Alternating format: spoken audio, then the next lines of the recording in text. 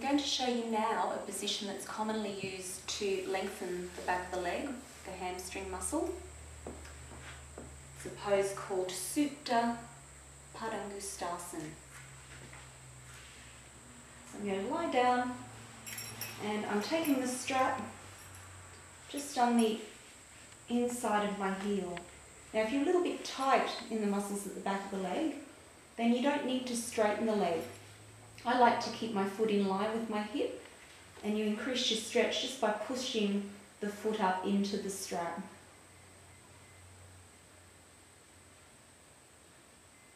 Now just gently stretching.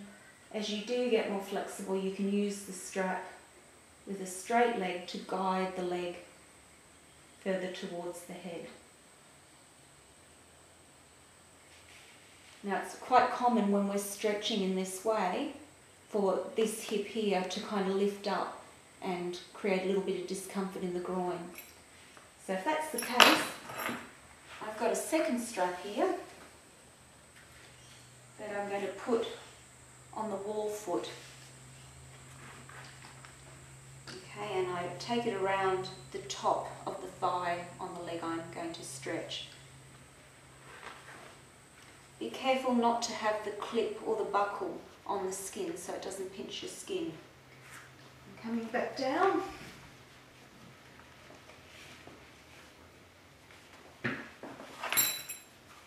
Coming back into the pose.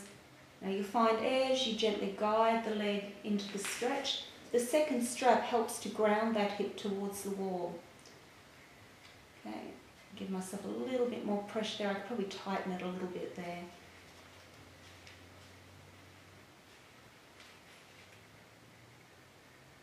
And it's quite nice, it just takes that cramped feeling out of the groin.